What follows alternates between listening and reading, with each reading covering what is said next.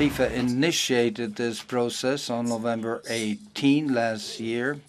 FIFA lodged a legal complaint with the federal attorney, and as you all know, it had to do with the attribution of the World Cups 2018 and 2022. In this case, FIFA is the damaged party. In this context, FIFA is the damaged party, and this leads to the fact that there were no searches within the offices of FIFA.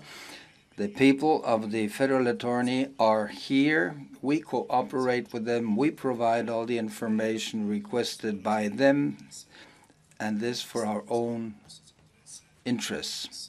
It's not good in terms of image, it's not good in terms of reputation, but in terms of cleaning up, in terms of everything what we did in the last 4 years, in terms of the reform process, this is good.